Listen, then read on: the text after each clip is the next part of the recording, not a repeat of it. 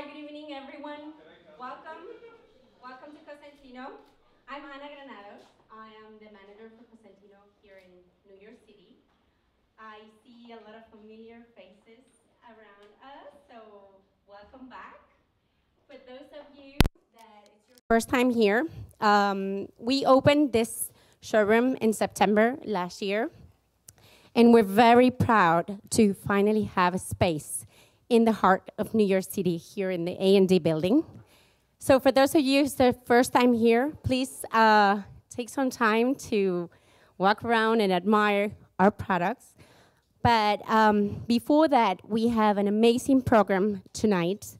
And for that, I want you to meet Santiago Alfonso. Santiago came all the way from Spain just last night. He's our Vice President of Marketing and Communications, and I think he's the best brand ambassador for Cosentino and Cosentino products. So we're very proud to have him here tonight. Thank you, Santiago, and thank you all for being here tonight. I think I had to. Thank you, Anna. And good evening.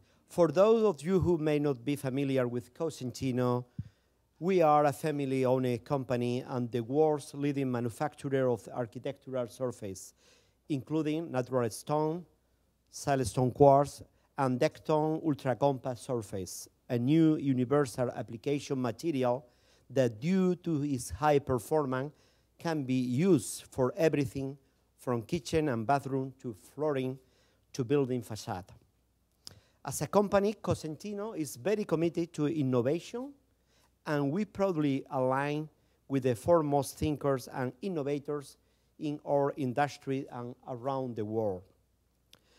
Which is why we are so excited to be here tonight to announce a new collaboration with architect Daniel Libeskind.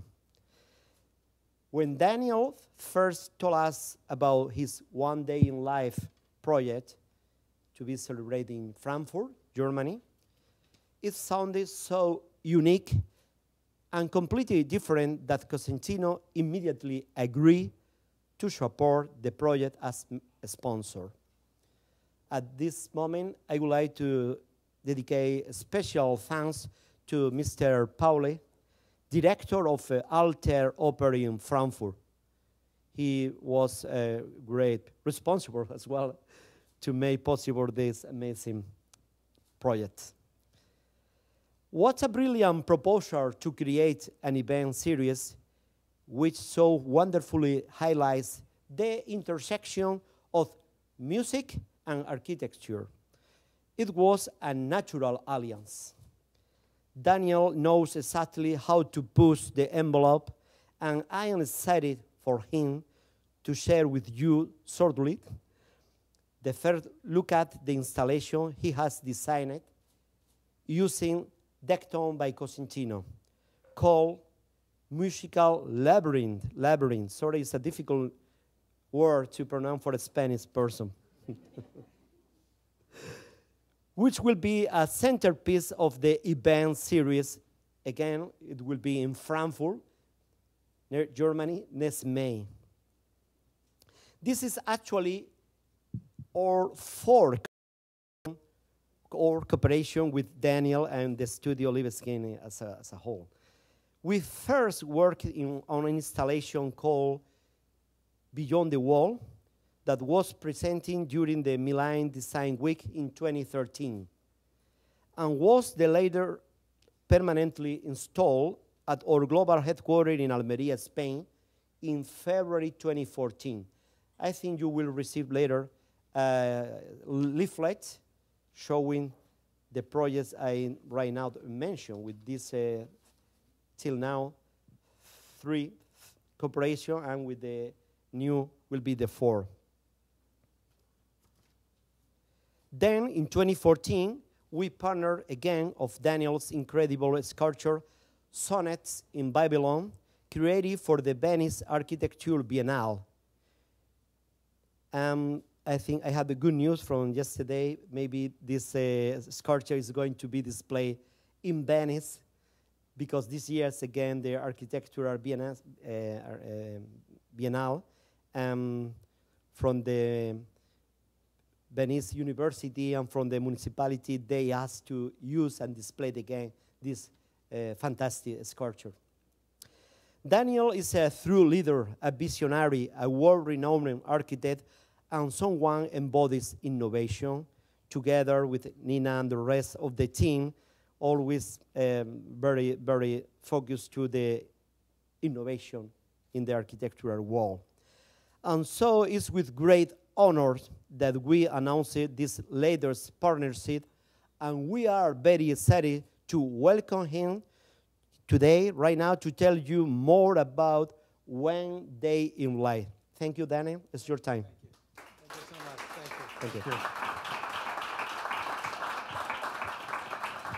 Thank you. Thank you so much. As you can see, I have a long relationship with Cosentino. It's a fantastic company, not only because of its products, but because of its outlook on the world that is more than just about material things. It's about culture, and it's about history, and it's about the future. Let me share with you this project called One Day in Life. And I have to tell you, this is a small group, so I'll be very intimate with you. How did it happen? You know, in my previous life, I was a professional musician. That's my, till I was 18. I was a virtuoso. And then my life changed for various reasons, and I became an architect. Some time ago, about 2 years ago, I was speaking in Munich. No, it was in Heidelberg. And after my little discussion, a very tall man, later I knew him as Dr. Pauli, head of the Frankfurt Opera, came over to me and said, "Mr. Libeskind, I'm in the music business, and I heard you speak about architecture, but you should be doing something in music. What would you like to do?" And I met him subsequently several times, and I had an instant idea to create an event, 24 hours, called One Day in Life, in which one would find the intersection to rediscover, really, that music is part of the city, and that city is music itself. And this is not just something that just came to my mind, because for many years, I have considered that architecture is an extension of music, not the other way around. Not that, there's architecture, there's music in it. Music is really the really fundamental dimension of human existence. It's vibrations. And architecture came out of music, but think about it historically. Athens, think of the Parthenon. Before it became the Parthenon, the sacred place for the Greeks, it was a place for music, the threshing floor, the songs, the dance, which later was stabilized into a path and a place, and then a building, and the Acropolis, and the beginning of what we call Western architecture. So, many years ago, before I had a single commission, I embarked on a work called Chamber Works. I had no client. I had no job. But I thought that architecture is a chamber work for several reasons. Just like the chamber in which it is made, the chambers which it produces, it creates a sense of structure that is not unlike music. And these series of drawings, Museum of Modern Art, there are only 4 sets, but Museum of Modern Art has one of them, a couple of other museums, and they're in private hands, is a series of 28 drawings, 14 vertical and 14 horizontal drawings, which really deal with the city and architecture, not in a very figurative way, but in a very fundamental way, as I see it. And by the way, I have continued to use these drawings. These are not just drawings meant for galleries, for museums. They are really architecture drawings, and they change. They change from wider horizons, which are horizontal, to very narrow horizons, also vertical. So they have to do with height, space, width, but also with activity and motion.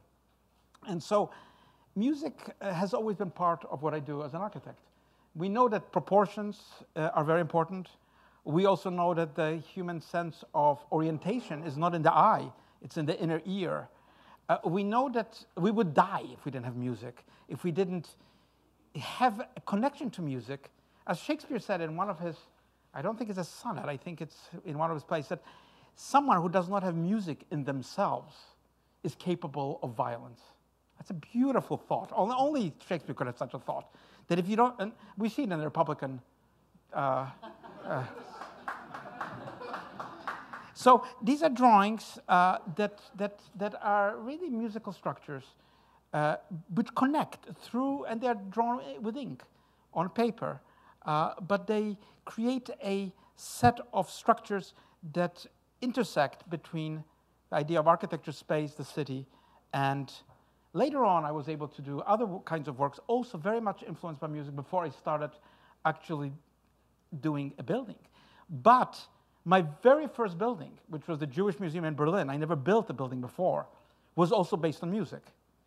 I used the notation in a particular way to complete an incomplete opera of Arnold Schoenberg.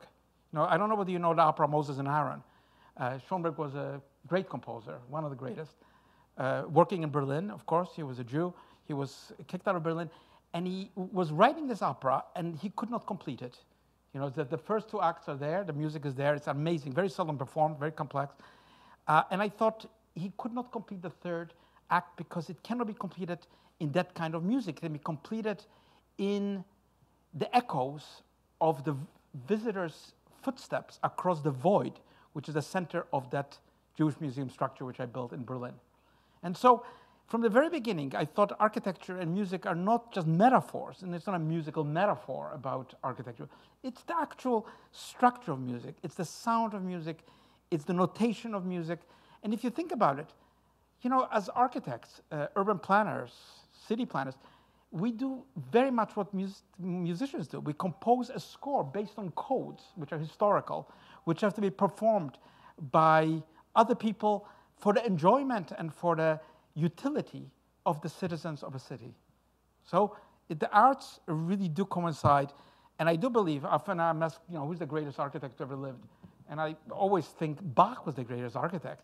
I mean, he didn't build any buildings. He worked in these cathedrals. He was an organist. But if you listen to Bach, you can see that in time he created exactly what architecture creates in space. Very complex motions, very complex circulation systems, complex for the body and also for the mind. So Frankfurt, because it's Frankfurt Opera, it's like the Lincoln Center of Frankfurt. And Frankfurt, I think, is a powerful city. Berlin is the capital, and I love Berlin. I lived in Berlin for many years. But Frankfurt is an amazing city, not only because, you know, Goethe and the, you know, great composer Schumann and others came from Frankfurt, but Frankfurt combines kind of modernity. It's the only city that has really skyscrapers and also kind of the structure of German cities. And part of course, is the destruction during the war. But Frankfurt is where Frankfurt Opera is. And I was offered a chance to do this.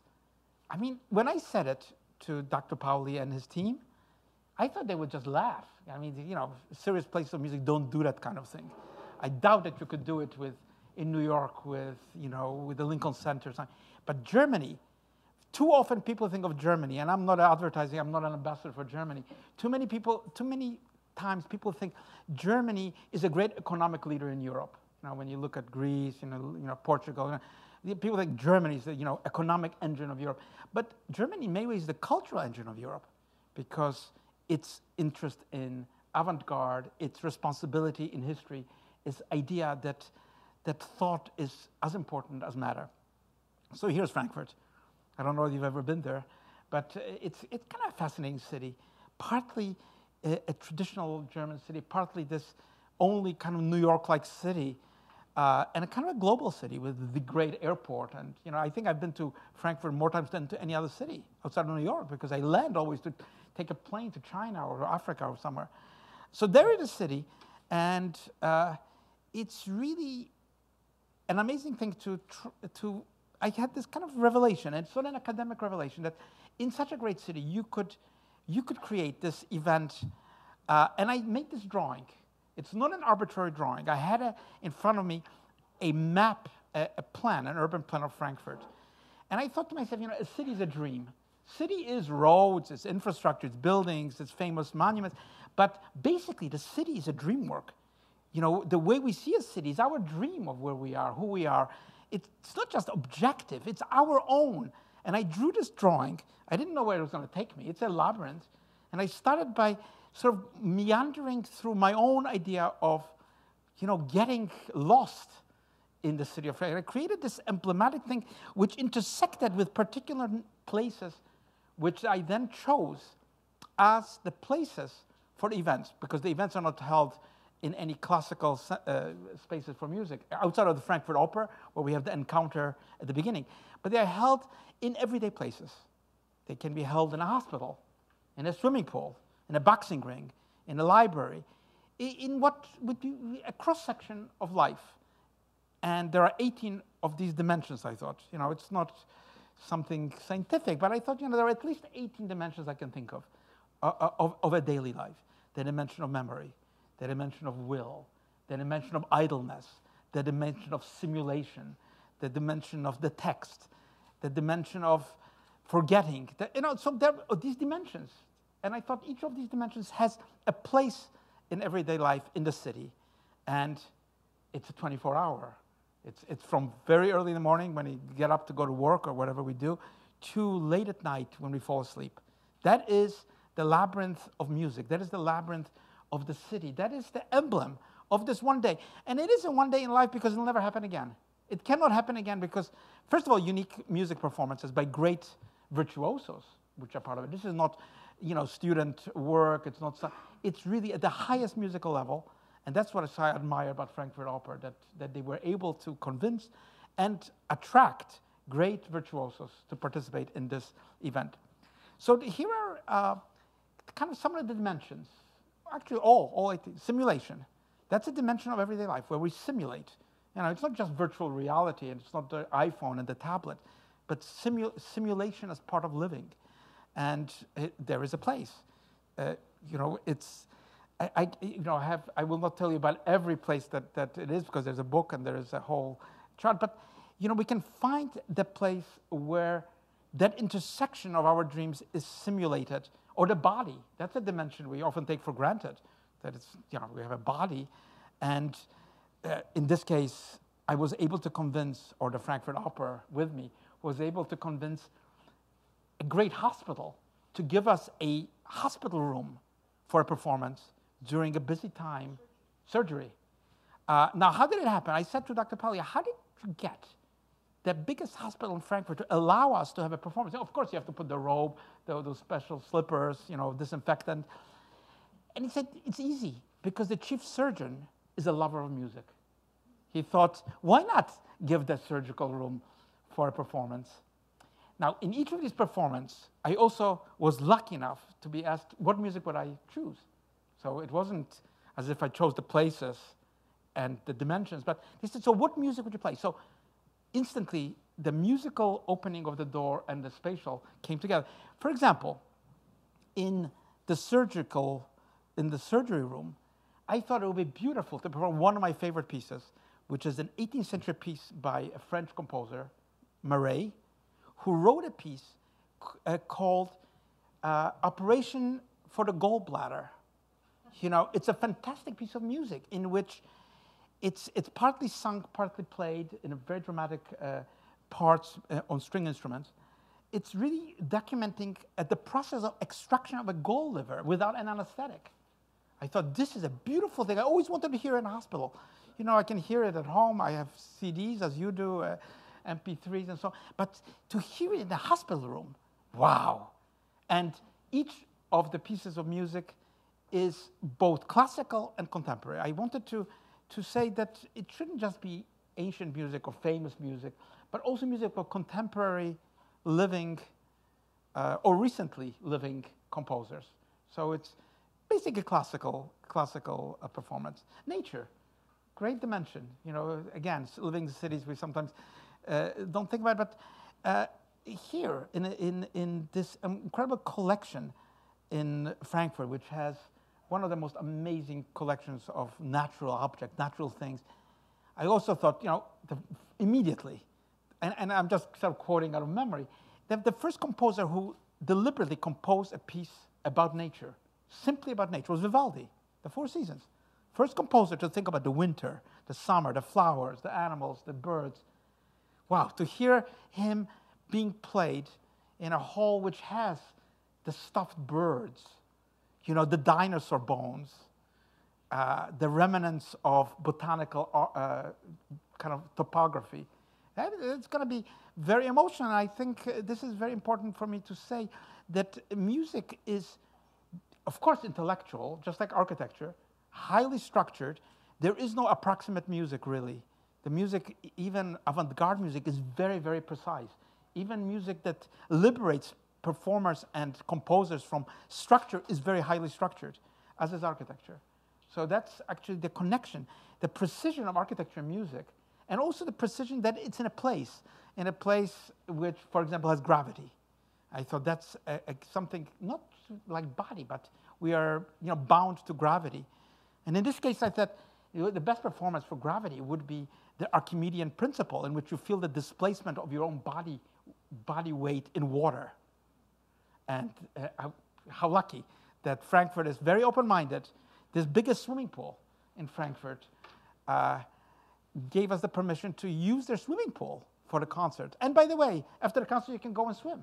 So you bring your swimming trunks, and you hear Gubadulina, the great Russian contemporary composer, her fantastic offertory, piece 4, which has to do with displacement, with water. You can also hear, Handel's waterworks, which are not just metaphors of ships for, the Queen, but the sense of buoyancy, memory. That's another dimension which is so interesting, so fundamental, really. And I was able, in the drawing to find a bunker. There's a bunker buried deep beneath Frankfurt, used by the Nazis, used by, in those terrible years, that has never been open to public. Some of these places hold only a very few people, 20 people. But the Frankfurt Opera was so clever, was able to program both the musicians and the audiences to come in times to be able to wander in with different performers and so on, so that you could freshly hear something in such a space. And here I have Luigi Nono, one of my favorite composers, Italian, recently dead. He was, by the way, married to Schoenberg's daughter, Arnold Schoenberg's daughter, Aaron Schoenberg's daughter. His great piece, which says, "Don't forget what you did to us in Auschwitz." It's an amazing piece, partly electronic, partly. But I have other pieces by Ben Chaim, great Israeli composer born in Frankfurt, who grew up in Frankfurt and carried this sort of weight to Palestine, to Israel, and a great composer, not that well known, but contemporary. Movement, that's fantastic in life as in architecture. And movement, I thought would be fantastic to have music in public transport. Not music, but music with great composer, great musicians in trams across the city. And actually, because I was a virtuoso on the accordion, I was able to get a fantastic accordionist, Galotti, one of the greatest in the world, the only one who could play a piece by Mankop, who created a piece called Deconstructing the Accordion. It's almost impossible to be played by any normal accordionist or virtuoso, but he will be playing it. Necessity. Well, we all have to eat. And I thought it would be great to have a performance in a kitchen. An empty kitchen, a kitchen which is not cooking anything. And then I thought, what is the music? I hear it. It's Ligeti's fantastic concert for 100 metronomes. It's metronomes set at different speeds, which play, and it's an amazing performance. I've heard it on on CD or on other, but to live in the kitchen, because it's such a pressure to cook and to eat, and to enjoy, and it's all about time also. So there is necessity. Translation, that's part of the dimension of everyday life. We always are translating. There is no such thing as an original. Everything has been translated from something else, and in translation, we have also text. That's another dimension. Text, I asked if I could go to the basement of the National Library in Frankfurt. The only National Library is in Frankfurt. And it's below the National Library is the bunker, deep, many levels below the street, that holds every book published in the German language. I thought, what does it look like? And it's a vault. You go down, no normal human being ever goes there, because the books are not to be read. They're just stored, one by one as they are printed. And there are millions of books, millions of books. And I thought this would be a fantastic place to play, the first composer that, came to my mind instantly, because he invented the connection between actual word and music, and that was Monteverdi. Completely the first one to really make the text luminously legible as it is sung. And I have also Peter Ablinger, contemporary Austrian composer, young, who is so fantastic, but he has set music of famous poems, famous sayings, famous people. He analyzed their voice. And while the voice is speaking, the voice of, Jacques Derrida, the voice of Gertrude Stein, the voice of, Lech Walesa, as they talk, he analyzed their voice into song while their text is being said by them. And each person really sings a song. Language is musical. And knowledge, that's really a great, I thought that could happen. We seldom hear ancient music in a skyscraper, or top of a skyscraper. So there's a great skyscraper right next to the Frankfurt Opera. And I thought, this is where the one person that I think invented something like Shakespeare, something that no one ever thought of inventing, who invented polyphony.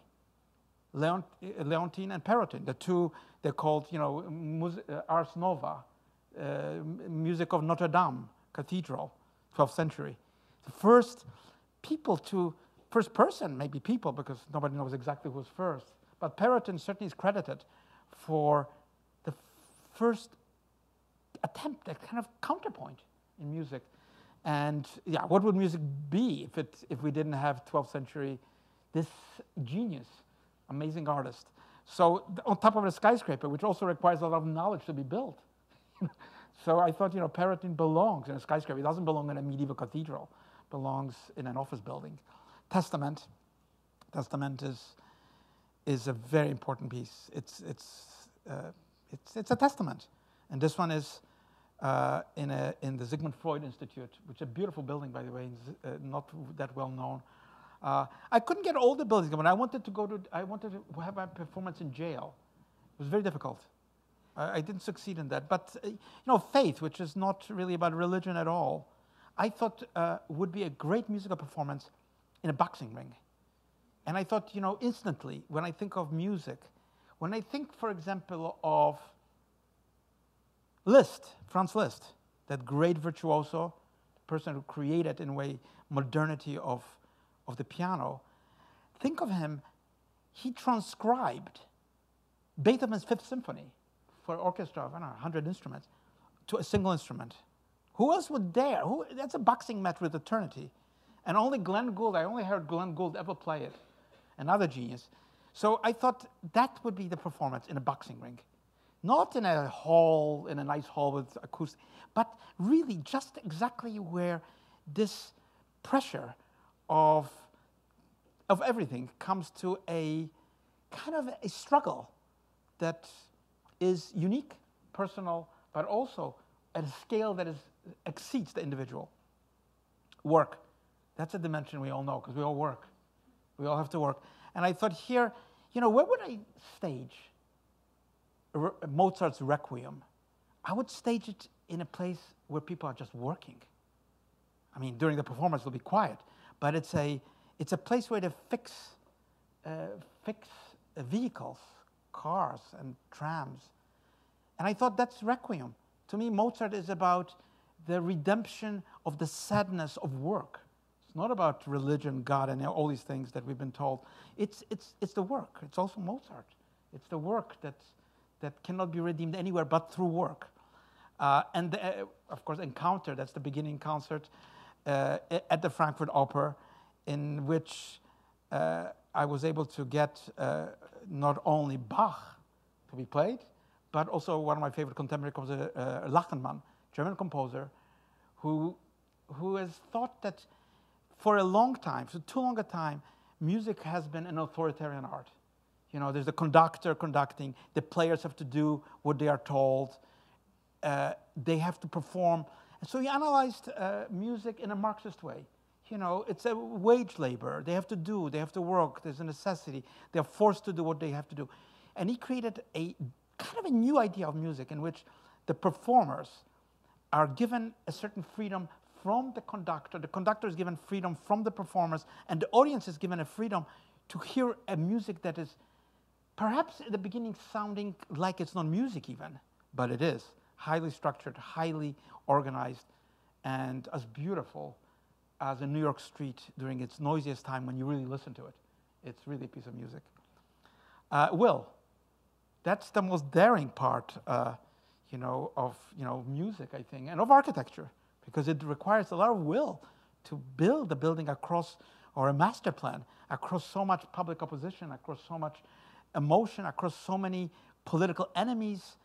And I thought, wouldn't it be amazing to have the entire 50,000 people stadium to perform a Paganini solo violin? Because that's will. I mean, Paganini, a single person who composed the variations, the works of genius, which has been transcribed by every composer and every great musician to every instrument and to every form. God, to have, I mean, we're not going to have 50,000 people. We don't want 50,000 people. Just a few people in an empty stadium and a great virtuoso playing on a single violin in this vast space which accommodates struggles of the will. You know, sports, soccer, all sorts of fantastic things. Idleness. There would be no life without just wasting time. That's an important element of the city.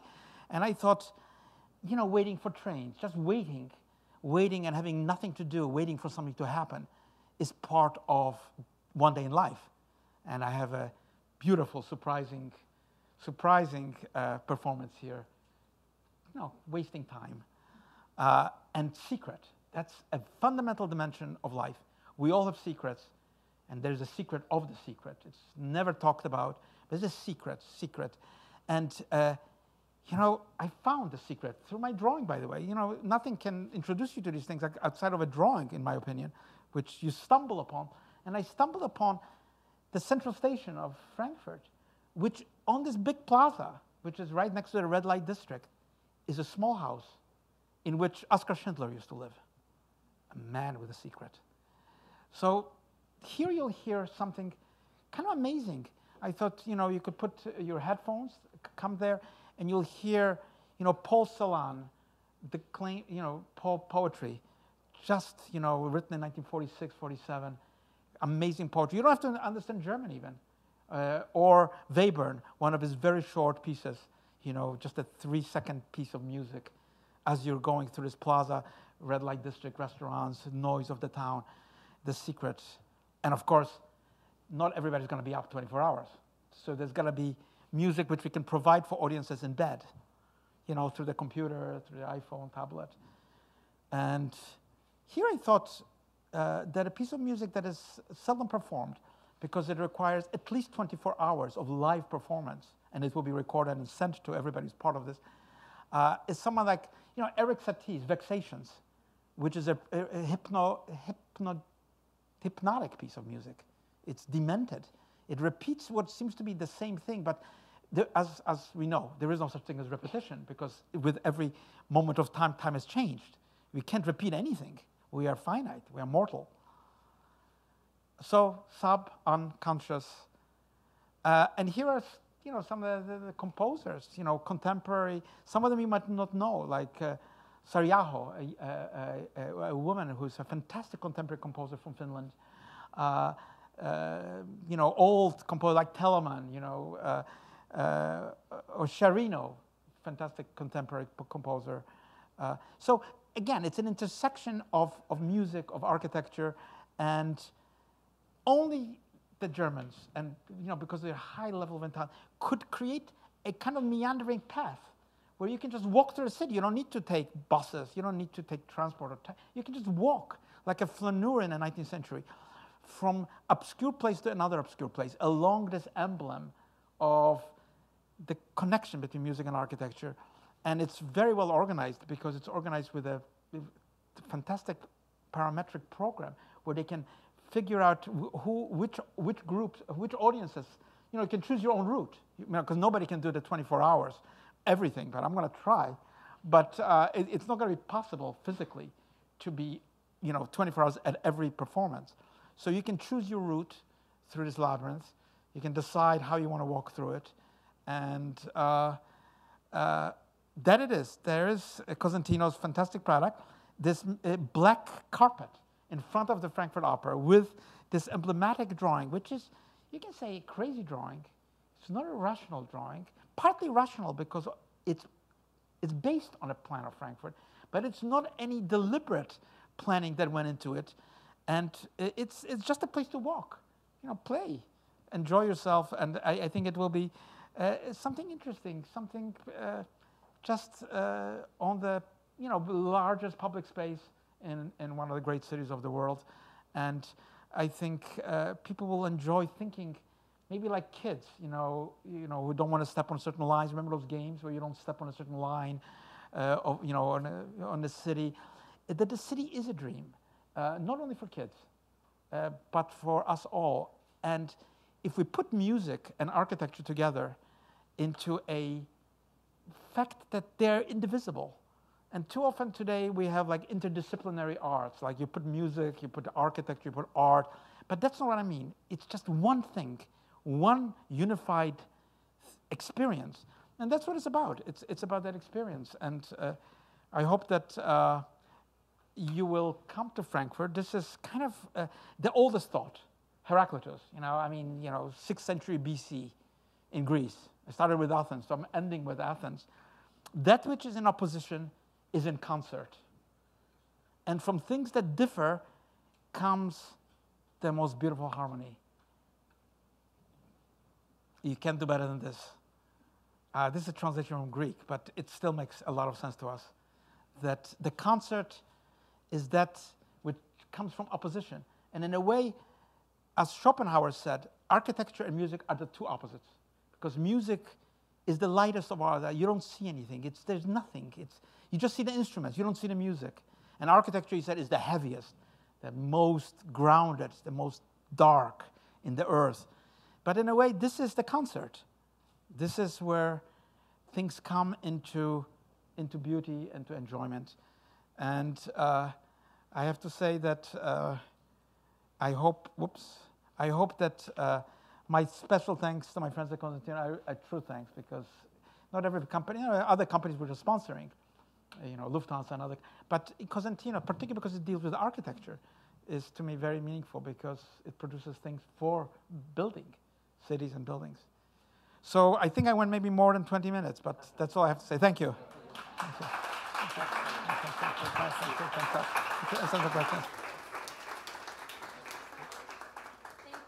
Thank you for this wonderful, beautiful presentation. It's truly an honor to have you here tonight and to have served at this scenario for this beautiful presentation.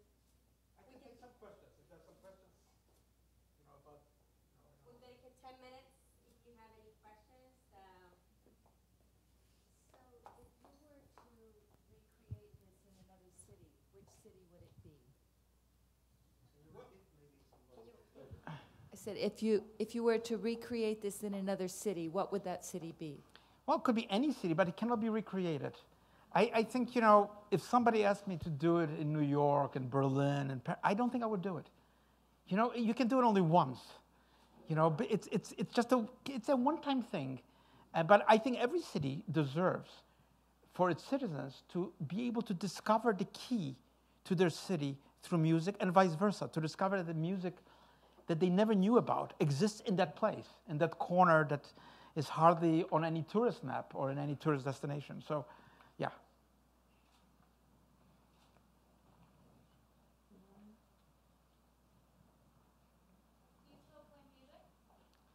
Well, I think I never really gave it up. Even though my instrument has changed completely, it's still kind of, to me, this very similar. When you press a pencil against a piece of paper when you make a drawing, it's not really different from pressing a key. And, I played the accordion, which is, it's an interesting instrument. I won't go into it too much, but it's usually associated with beggars, with gypsies, with foreigners, with refugees, because it's a kind of little orchestra where you blow through the bellows, the air, into the instrument to create the vibrations, which you can then use by pushing the keys. So architecture is the same thing to me. You know, it needs a bellows. You need to press the bellows. It is for refugees and for foreigners and for strangers and for the others. It's not just for the obvious. It's for the others. And just like the instrument I played, you have to still perform something very, very amazing, not just to get money on the street corner, but to create an ambience that is memorable. That's architecture. You seem to imply that the accordion took you into classical music, and yet we associate the accordion, of course, with polkas and populist, and all that populist music. Yeah. Could you explain why the accordion? It's a very strange story, but it's part of my life. You know, I would have never been an architect had I not played this instrument. I'll tell you why. I played the accordion since childhood, since I was very young. I was born in Poland. My parents were survivors of the Holocaust. And I wanted to play the piano, but my parents were scared because of our neighbors to bring the piano. You know, the Jews are bringing the piano. So they gave me the piano in a suitcase that can be hidden. It was a hidden, and I became a virtuoso on that instrument. When I came to Israel and I competed in the America-Israel Cultural Foundation Prize for Music, I won. There were only about 5 people who won, together with Itzhak Perelman. And when I have to tell you the story. When I the room was full of young people playing cellos and oboes and pianos, voice, and there was a little door at the end, and these hundreds of kids were waiting, and their name would be called, and they would usually come out with a kind of dejected expression after 5-6 minutes from that room. They clearly didn't win any prize. I was called in. My father had to carry the accordion. It was so heavy. I couldn't even carry it. It was in a big box, and I strapped it. My father left the room. There were 3 people in the room. Zino Francescari, the great, great violinist. If you don't know him, listen to his recordings, Italian. Mrs. Kusevitsky, the wife of Sarge Kusevitsky, was the founder of the Boston Philharmonic, one of the great music patrons of all time, and Isaac Stern, the famous violinist, who was the head of the jury. You know, they looked at me really in the beginning when I strapped the accordion. They felt like this person is in the wrong room. Like we don't, this is a classical music competition. We don't, they kind of smiled benevolently. But I think when they've heard, maybe after the 3rd chord of the toccata in D minor, which I transcribed from Bach into the accordion, they stopped smiling. I saw seriousness on their faces. And when I ended my performance with really a kind of a bravura piece, Rimsky-Korsakov's Flight of the Bumblebee, which is very difficult. They smiled, and Isaac Stern came over, and he put his hand on my shoulders, and he said to me, I don't know whether he used my last name or my first name, but he said, Mr. Libeskind, Daniel, he says, you have to give up this instrument because you've already exhausted all the possibilities. You have to play the piano. And to me, that was like, he undermined all my thought because I thought of the accordion as my future. And suddenly, I realized that it's very difficult to go from the vertical of the accordion to the horizontal of the piano. But I did perform in many venues, in town hall, many here in New York with Itzhak Perelman. Daniel Barenboim won the same scholarship the year before. I performed with Ashkenazi. I performed in only classical music. And it was a bizarre performance, I assure you. Because, it's with great violinists and great instrumental, you don't expect the accordion to be part of that venue. But, when I think about it, actually that's what I do in architecture too. It's kind of, what I do is not really part of the going rate, the things that is normally done. It's what I do. And maybe that's partly the trajectory of how I played music on this strange instrument and how that instrument took me to architecture. Had I played the piano, I probably would have never even thought about being an architect. No, there would be no reason. Hi. Yes, how long did it take you to create one day in life? It came to me in a second. Everything, really, I'm not exaggerating, even the music composition, but it took a long time, maybe 1.5 years, for Frankfurt Opera to make it. They have a team, a large team of experts. These spaces, some of them are, not even safe to be used. They have to be made safe for the public. They don't have lighting. Some of the, they don't have, they have to be, so you have to have an incredibly intelligent team to be able to scout out these places, make them usable, convince the authorities, make all the arrangement, and then also to be able to organize this thousands of people being able to enjoy the experience at every venue at whatever scale it is, whether it's the stadium or the bunker. But no, the thought came to me instantly. It's not an academic thought. I didn't go and start thinking about what music would I play. It's like I just, these places that appeared in the city. And I think everybody has those places. I think after this performance, as you walk through any city, New York or whatever, you'll hear that piece of music that you love or that you've heard or that you want to hear in a particular intersection, corner, some place that is just a regular secular place. It's not the Lincoln Center, Carnegie Hall, or anything like that. So yeah, that's how it happens. Yes. How did it come about that you transitioned from music to architecture?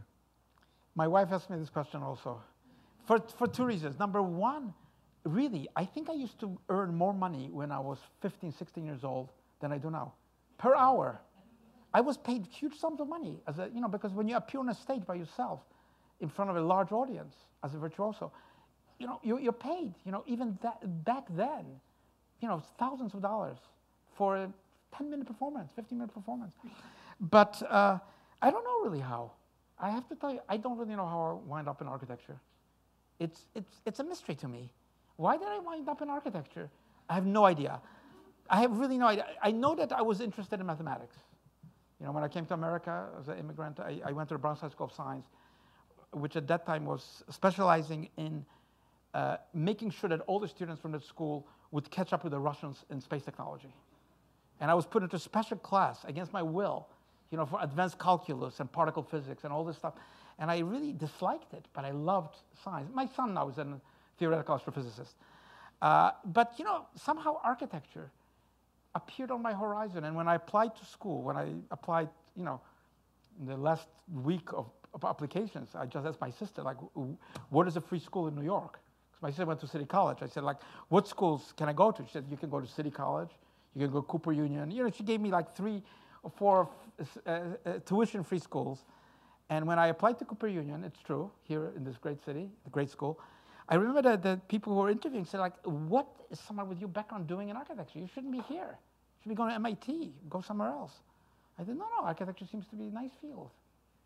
I didn't know anything about it. I have to tell you, I never in my life met an architect.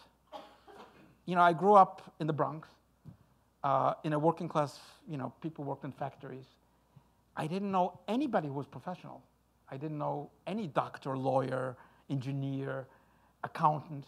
It was just people who worked in factories. So I had no idea what architecture was, and I still don't. All right. Thank you. Thank you. Thank you. Thank you, Daniel, again. Thank you, everyone. I now encourage you to stay and enjoy the food, the drinks, and the special music that we have tonight. So thank you, everybody, and enjoy the party.